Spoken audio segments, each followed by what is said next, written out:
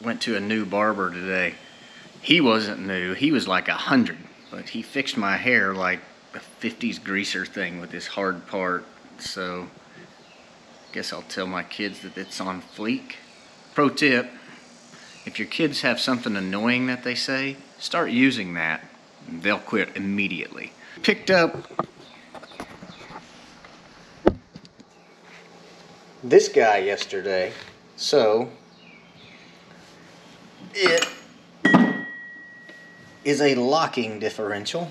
You see the springs in these plates, which basically keep pressure on those spider gears in here.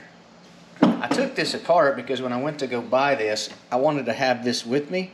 Just didn't want to spend money on something that ended up not fitting, because that's very disappointing. It's a huge waste of time and money. But maybe I can put this back together for you guys to kind of show you how exactly does a posi trac rear end on a Plymouth work. We'll grab these two. So your axles slide into these, and you'll see that's 28 splines. And if you're doing something heavier duty, there'll be 31 splines here. But basically this gear on each side is what drives your car. I mean, that's what makes sends power out to each tire. So that's where the axles lock into. So they go into each side of this diff, like so. There we go. And then these two basically translate power out to those gears. So the best way to put those in is to kind of stick them in here and just rotate them like that. And we'll drop this pin. If we get them lined up just right, this pin will drop down into them. Oh, we may be off a tooth. Yeah, there we go. And then there's a keeper bolt that goes through here that holds this pin in place. And so basically, from the drive shaft, power is transferred to the ring gear, which is bolted onto this, which rotates this entire assembly. Now these spin sort of, these spin sort of independently of the housing, but if you create pressure holding these out, what that wants to do is make sure that both of these spider gears turn at the same time and stay engaged. So like a factory traction lock will have this S-shaped piece of sheet metal, which is like a spring, which keeps pressure against these two spider gears that your axles are slid into. Essentially, we've got the same thing going on in this locking differential, where those springs are putting pressure on that plate, on those plates, which keeps pressure on those spider gears. Again, there's tons of videos of people going over putting together and setting up a rear end, so we're not going to spend a ton of time on all the details of it. I just didn't want to miss a step in the process of building this truck because, I don't know, people seem to be interested, so welcome to the video.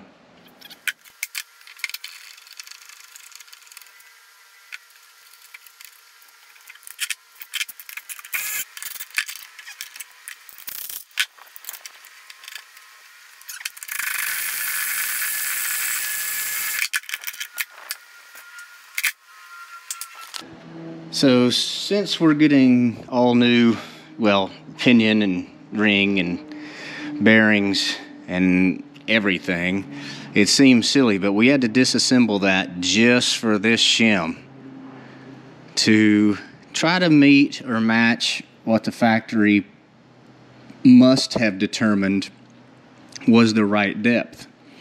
So we have this guy now, so we can put it on the new one and press a bearing on and assume that we're at the right depth.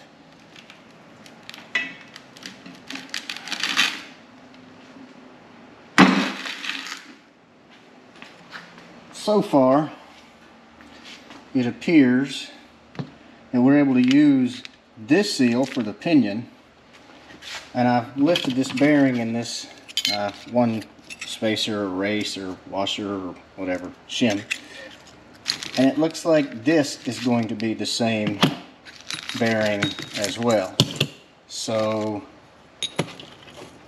so far, we're going to use one bearing and race from this kit. This is the only seal that fits. I'm assuming we can use these ring bolts. I have tested this nut. It is the same. So, not going to use these seals, not going to use these bearings, not going to use this bearing. I hope these are going to be usable, because this is a pretty expensive kit to just nitpick 2 or 3 things out of. I was kind of hoping it would keep everything being in one place. Anyway,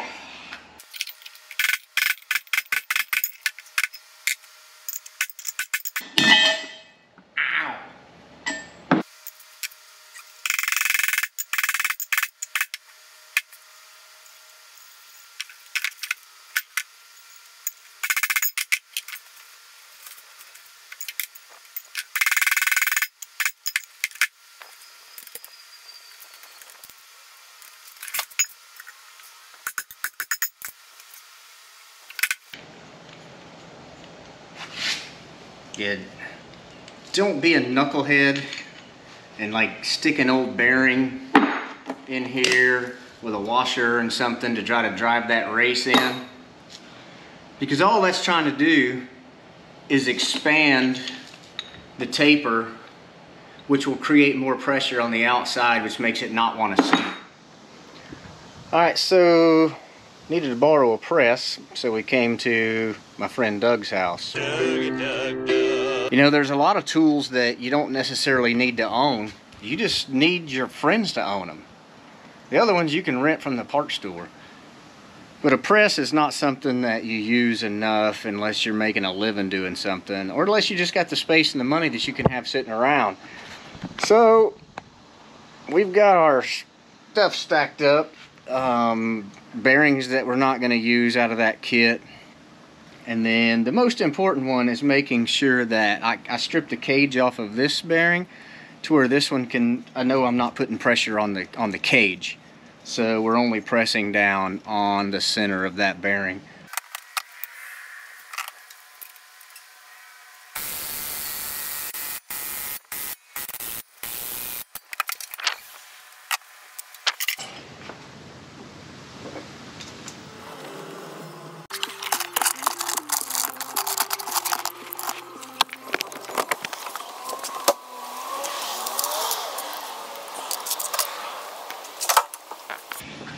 I do realize that I pressed this race in and these bearings in before I wash this thing, but you know what? They'll clean super easy, so whatever. Also, I went and got a transmission yesterday, and it may or may not have dumped a quart or 2 of oil on the rear mat in the back of the SUV, so that needs to get cleaned too.